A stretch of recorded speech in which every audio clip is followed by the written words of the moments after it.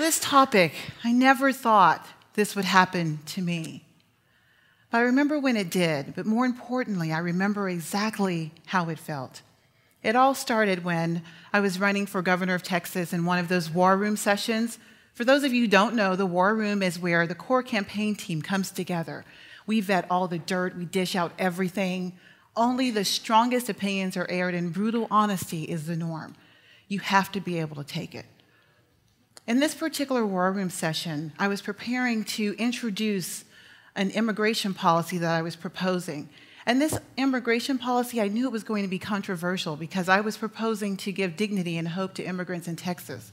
And as you may know, this is very defiant of the status quo and also extremely unconventional for our state and our political party. So I was prepared for the pushback, and I knew I was coming in also balancing a good blend of logic and humanity.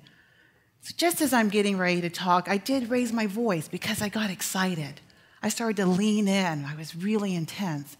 I used my hands, and I spoke with fervor because I was passionate. I wanted my team to know these words had a mission. Just as I was cresting to my most important point, I get one of my main guys, one that I love the most, I even nicknamed him Tyrone. You know, he's white, but I called him Tyrone. He's my man. He said, "Lisa, whoa, you need to back off. You look like the angry black woman." And I'm going to tell you, a heat hit my throat. And in my mind, I was thinking, oh, no, you didn't call me that. But then because wouldn't that make his point? But I recalled on my ability to keep a cool head, and I said, oh, you don't be silly. I don't look like that. Let's just get back on topic. But the truth is, once he hit me with that label, the tables completely turned. And it was no longer about this wonderful, game-changing policy on immigration, but it became about how I could, under no circumstances, in any shape or form, be seen on the campaign trail as the angry black woman. The media would just, I'd lose all credibility with the media and in the campaign, and they would lose respect for me. So in order to regain ground, I felt compelled to back off, listen to them, and take their cues on the right way to earn this credibility back. But I'm going to be honest with you, I got a little angry for not being able to show the passion I intended to show. More than that, not to discuss this immigration policy, and it left me tight-lipped and frustrated and thinking, why? Why does it always have to be anger? We can trace the notion of the angry black woman to the Amos and Andy show more than 60 years ago with Sapphire. Sapphire was the neck-snapping, finger-waving, husband-emasculating wife of Andy. Since Sapphire, characters have proliferated through television and media, giving us Esther from Sanford & Son to Tyler Perry's Medea. But who is she really today to us? The truth is that no matter your education level, how you look, what you have done in your life, you are likely going to be hit with this moniker if you're a successful black woman who steps outside of common arenas in your life. And yet we know that the angry black woman is a stereotype that fits across racial and gender lines. My personal favorite of this, Donald Trump. Donald Trump, he gets us from the hair woes, the pooshed out lips, and his hands, and he's going to say, you're fired. Donald Trump gets to be the angry black woman with great success. We don't see him as angry. We see him as a successful leader in his industry. I read once that Steve Jobs once responded to an overeager college journalist who was persisting for an interview, and they were just starting out. He gave her 3 words. He said, "Leave us alone." Now, I don't know about you ladies, but when a nice, sweet college journalist persists for an interview, everybody's like, "Oh, I'm so sorry, I don't have time. How about, in 2 more years?" But he wrote, "Leave us alone." We don't do that because we'd be afraid we'd be called something that rhymes with stitch or angry. But Jobs, known for his explosive personality, is even credited with his creativity and thinking out of the box for his angry personality. That's what I want to be. When is the last time you've heard an assertive white male in a leadership position be labeled as angry? Eccentric, perhaps. Oh, okay. Maybe rude, but never angry. But there are exceptions I wanted to share with you. I just couldn't let this go. Bravo to these 3 men who came up in my Google image search for the angry black woman. We got us some 50 Cent.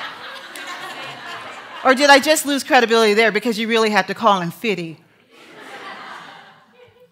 But all jokes aside, no woman, and certainly not any black woman, can risk being seen as the angry black woman. Nothing scares us more, seriously, than being perceived under these terms.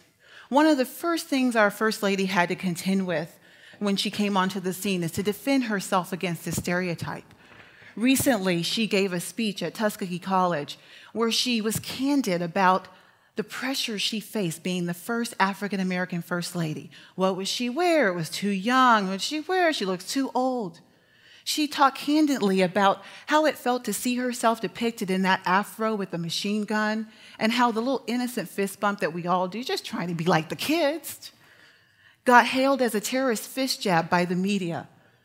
She was so candid about the fine line that black women in the limewalk walk between respect and ridicule. It was really her experience growing up black in America. But critics immediately pushed back on this speech. They said it was negative, it was trite, and what else? Angry. They even went so far as to accuse the First Lady of playing the race card. And it doesn't stop there, but the good thing, though, is where, and this is the important part of this, is where her critics saw anger, the students in her audience saw that she was speaking truth and passion. But it doesn't just stop here with the political rhetoric and divisiveness. The angry black woman, Sapphire, still haunts us in television and media, even though the roles and characters for black women have been elevated, including the elevation of their writers. Shonda Rhimes. Many of us might be familiar with her work. She's the brilliant writer and storyteller behind some of the biggest shows on TV right now: Grey's Anatomy, Scandal, How to Get Away with Murder. Miss Rhimes and her lead actresses and the characters themselves are educated, strong, successful women earning their success in the male-dominated arena. And yet, just recently, a New York Times columnist decided that the lead characters in Rhimes' shows was cast in Rhimes' own image as the angry black woman.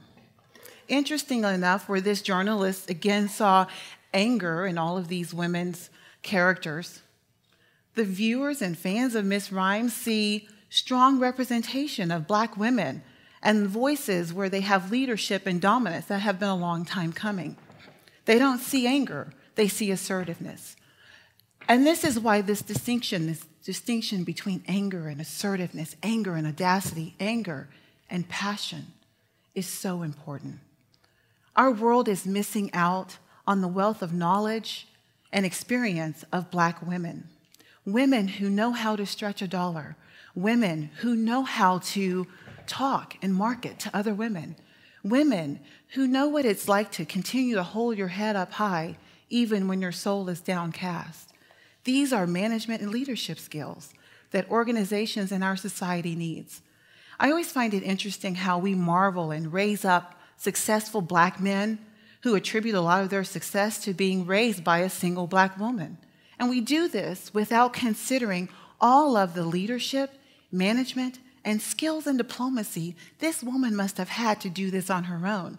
And too, without considering all of the things that must have indeed made her angry, but angry enough to do better for herself and her family.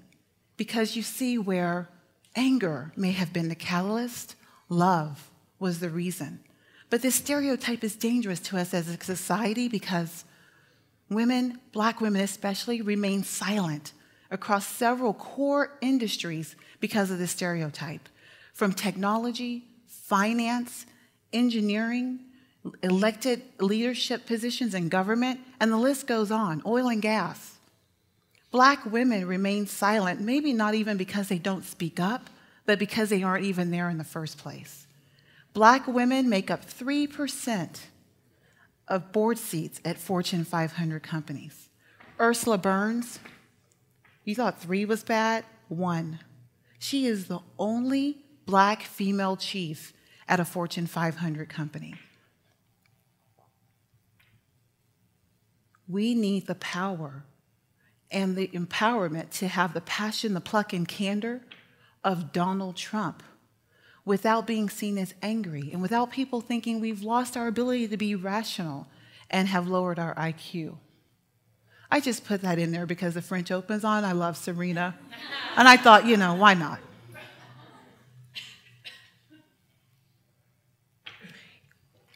I want the freedom to be the angry Black woman.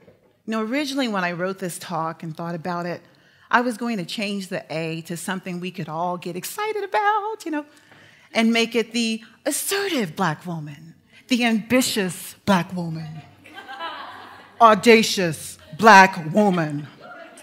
But then I thought, wouldn't that be setting the bar too low? We can do better, right, than to relabel a stereotype.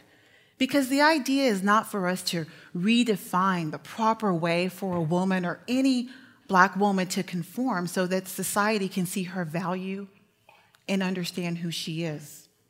The idea is for all of us to see our human connectedness in this stereotype, to see one another in each other's stereotypes, and to think differently about what it means to be female and angry, or the relationship between gender and race and anger.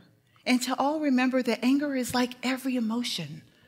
It's varying. There's varying degrees of anger. We all get angry sometimes. Like happiness, joy, awe, wonder, and sadness, it's appropriate at the right time and in the right context. You'll be happy to know if you've gotten angry recently, like I probably have, that Christy Mata, a behavioral therapist, says that anger has its upsides. Anger informs us when things matter to us, helps us break down stereotypes, helps us to stand up for ourselves and other people and right wrongs. And that's the truth about anger and the angry Black woman that we need to accept and think about. Let me tell you who the angry Black woman really is. She's awesome. She's awesome because she's likely had to uphill climb her whole life to get to where she is today. And it's that uphill journey that has given her the resolve and fuel for her dedication. She's dedicated. She takes up causes that many of us don't realize and informs us what can matter and what's important in the world. She's real. She will tell you the truth. And is there a neck roll? There might be a neck roll, but there's nothing wrong with that. You can handle a neck roll. And she's a doer. This is a woman who gets things done and who's not content with the status quo. I want the freedom to be the angry Black woman because I look at where we would be without all the angry Black women who've come before us who put progress over posture. The angry Black woman is an essential voice to us as we speak up and out, break down barriers, and push humanity forward. Not him. When I am tempted to back down, speak more softly, or grin and bear it and just move along, I think about what they've done. I think about how they saw a situation that made them angry and they took a stand that we're all grateful for today. They didn't take an angry stand, but a passionate one. Because again, where anger may have been the catalyst, love was the reason. So when I think about that, I don't back down, but I give myself, I say, sister, no, you don't have time for that. You have to rise up. And I rise. Thank you, Harriet Tubman. Thank you, Rosa Parks. Thank you, Michelle Obama. Thank you, Shonda Rhimes. Thank you, Condoleezza Rice and Oprah. I don't know how you can thank a successful Black woman without thanking a woman, a billionaire like her. But I say thank you because I want the freedom to be just like them, like all of them. Because now I realize that in that war room when they called me the angry Black woman, I shouldn't have been insulted, no. I should have been proud.